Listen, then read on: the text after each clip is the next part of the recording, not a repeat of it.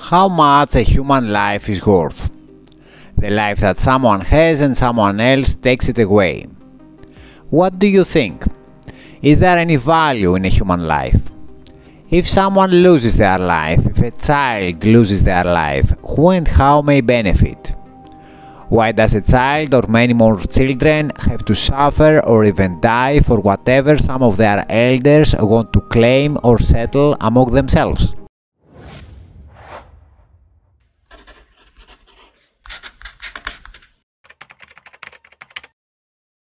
The injury or death of any child is neither acceptable as an act of war nor as a heroic act. It is a moral and cultural collapse of any group of people, of any human society. What you are watching here is not a documentary, a historical report, or a legal trial. It is, however, one's thoughts about many others. It is an expression of a personal opinion on a current and burning issue that I believe concerns us all. And it concerns all of us because we were all children at some point. Nothing more and nothing less than that. And we may need nothing more and nothing less than that.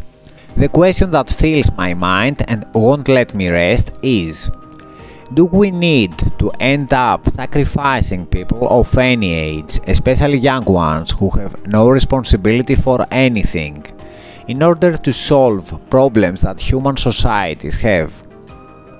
One important reason that triggers this problem is the human perception that we are powerful and that we are in a position to exhibit our power wherever and however we choose. We have evolved quite a bit and have accumulated quite some knowledge. We have evolved the technology and the means at our disposal. We have shared the land as if we owned it. We have imposed ourselves on the rest of the life on this planet, or so we feel. And we extend that imposition to our own species, any humans next to us. We have gotten to the point where we can kill every other species of life, and the exact same tendency and attitude some may have and apply towards other people around them. Of course, nature does us no special favors, no matter how strong we feel, no matter how strong we think we are. Nature shows us both where we are and who we are. It shows us its strength and our limits, no matter how much we try to overcome them or even ignore them at times. It shows us how much we may have misunderstood our self-proclaimed dominion over every other kind of life. We are just another species of life on this planet, exposed and affected by everything that happens on this planet. Natural disasters, floods, earthquakes, storms, climate change, ice melting, extreme weather events, and much more all show us that we humans are and still remain just another link in a huge chain of life and parameters, all important for our survival. No matter how much we may have misunderstood our position and role, our power and our attitude towards life, nature never misses an opportunity to remind us of our misunderstandings. Even though nature may show us our mistakes and exaggerations, displays of power between humans continue to unfold in various fields, in the form of warfare and disasters.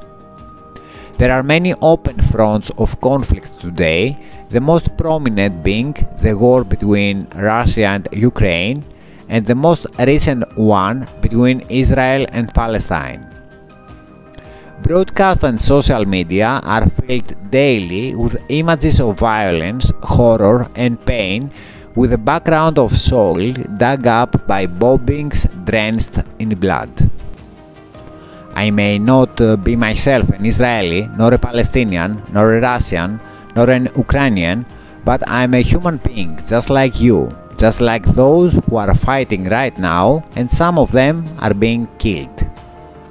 Some may wonder, why do I bother, why do I care, and why do I speak my mind about what is happening? The reason that I'm speaking to you now is that I feel strongly concerned about every war and every violence, no matter where it unfolds, just as it concerns those directly involved. And this is because violence has no boundaries and war has no borders.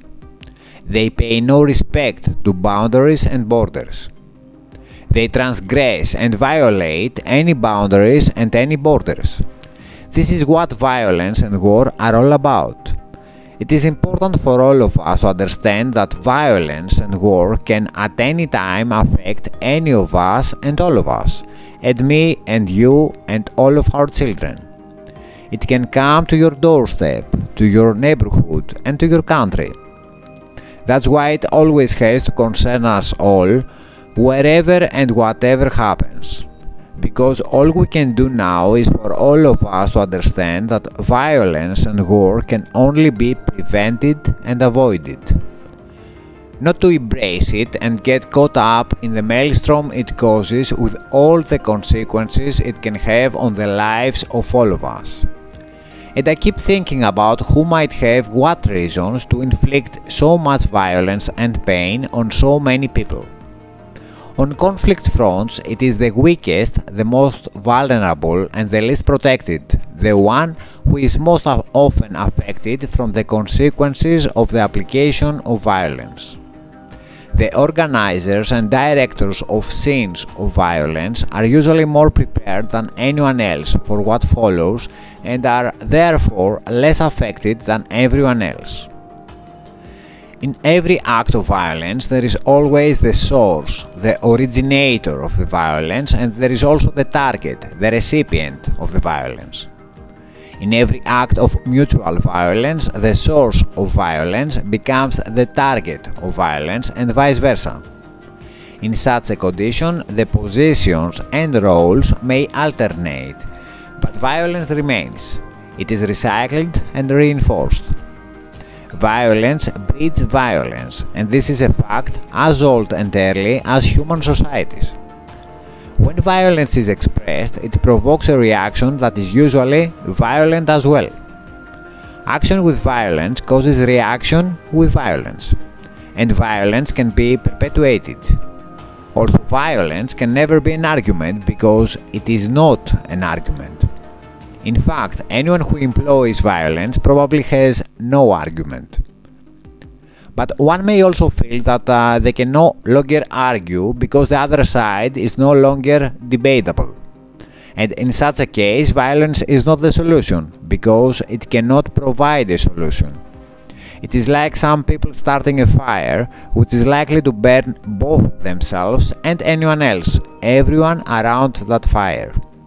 The expression of violence, the response with violence to the expression of violence, the recycling and self-exacerbation of violence can consume every energy, every resource of every side. And resources can be consumed until every reserve on each side is exhausted.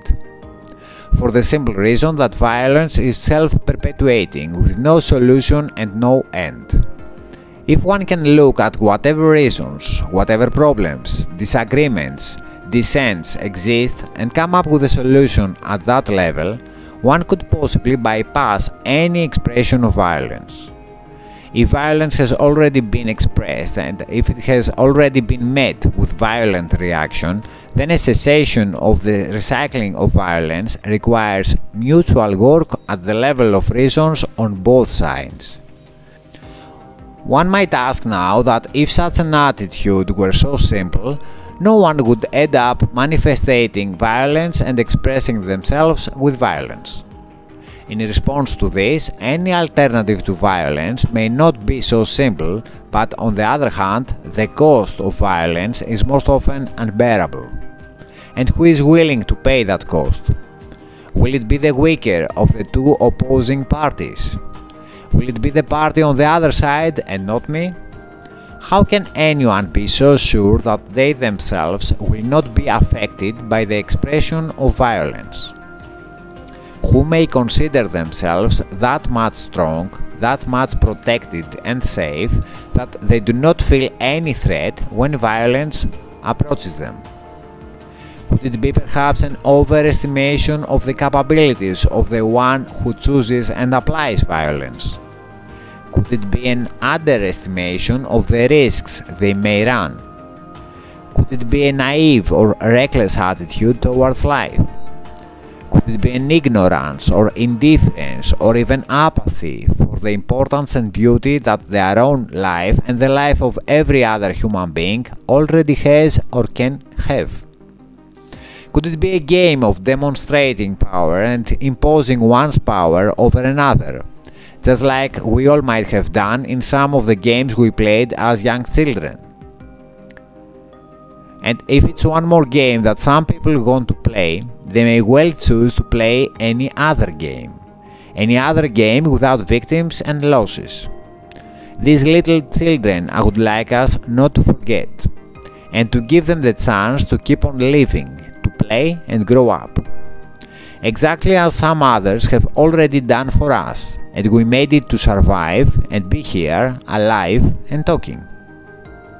Perhaps some people should never forget that they remain human beings and that they will never make it to become gods. Even if they manage to impose themselves on anyone against them, they are still human beings and not gods. And everyone around them and against them is human too, and nothing less than that.